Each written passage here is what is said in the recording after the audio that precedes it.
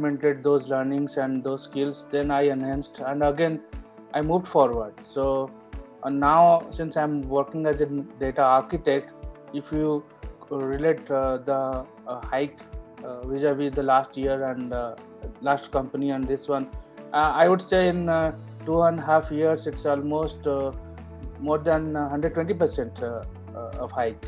I started my career as an ETL developer, primarily with an ETL tool called Informatica. So that was into the traditional data warehouse.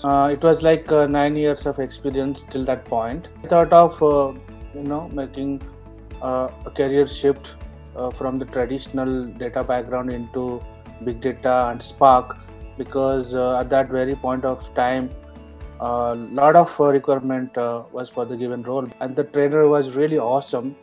And it's not just about the training, but you have people from diverse background and diverse uh, skill sets and number of years of experience. And the classroom environment itself is a good platform for learning. Interactive sessions are pretty much recorded in the platform. You can pretty much access them at a later stage.